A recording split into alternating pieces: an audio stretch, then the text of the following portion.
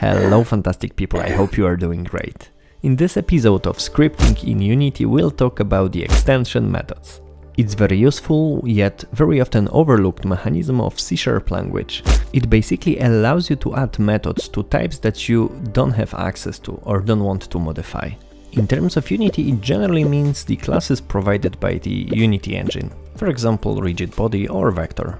Of course, you may be wondering why should you use extension methods over, for example, creating a utility class. It's a very tricky question. Extension methods, like a lot of other features, are basically expanding your toolbox. They're not meant to replace other things like inheritance or make you resign from creating your own types. However, creating your own types may sometimes lead to unnecessary increase of complexity. It becomes even more apparent when you work in a larger team. It's very common that you introduce new type, and then after a while you realize that somebody didn't use it and just duplicated your code. Or even worse, when you introduce new type you didn't realize that the code already existed.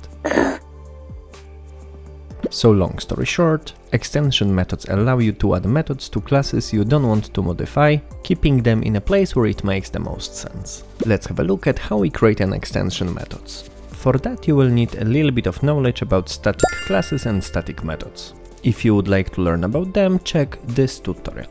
We start by creating new class. We give it a name of the type we will extend, followed by the word extension. Of course, this is not a hard requirement, it's just a good practice.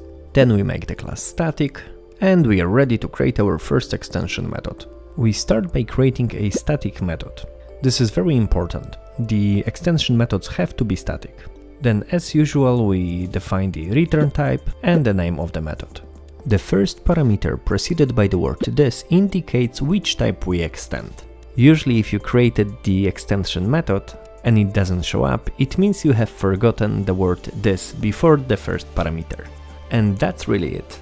Let's have a look at some useful examples. But before we do that, don't forget to like this video and subscribe to my channel.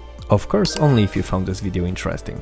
If there are any subjects you would like me to cover or you have any suggestions, please leave a comment below. Okay, let's go to the examples. We all work with vectors very often, and one of the most common operations we have to do is to modify value of one axis. Unfortunately, it's impossible to do it directly. This means we have to create a new vector, reassign two values we want to keep, and then modify the third one.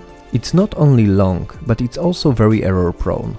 If we want to make it shorter, we can assign the vector to a variable with very short name. But it not only doesn't solve the second problem, but also is just plain ugly. Let's solve our problems using extension method. First I create a new class and call it vector extension. Of course I make it static.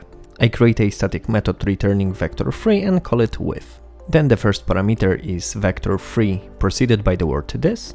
Then the second one is the axis I want to modify. And then the third is the value I want to assign. I added the using Unity engine to make the vector3 type visible. Then I am creating simple enum axis to store the values x, y and z. If you don't know what enums are, don't worry, we'll talk about them in the next episode. Then in our method I return a new vector3. For each axis I check if that's the one I want to modify, and if so I assign the value provided in the parameter to it. If it's not the one, I simply assign the old value. Now I can use the width method to generate any vector from existing one. This may not be the shortest solution, but it's definitely the least error prone. Let's reuse the code to write another extension method. Sometimes we have a vector2 and we need to convert it to vector3. Unity engine can do that for us. The z-axis will be defaulted to 0.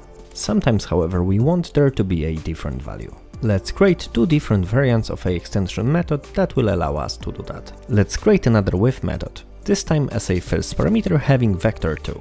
Then let's change the behavior for the z-axis. Because the vector2 doesn't have z-axis, instead of assigning old value, we'll assign 0. Not bad. For a little bit shorter variant, let's create another method, this time without axis parameter. Let's make it return new vector with old x and y values, and then the z we provide. Let's make the name a little bit clearer, and we are done. Fantastic! Now let's have a look at some general guidelines. The first one is pretty obvious.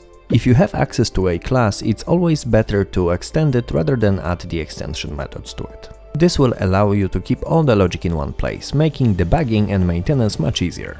Currently there is no way to add the extension methods to static classes. So for example, you cannot extend the input class to directly give you the mouse position in the workspace. And third very important point, if a type contains already a method with a given name and the same signature, your extension method will be simply ignored. I hope you learned something useful. Have a fantastic day, love you and bye bye.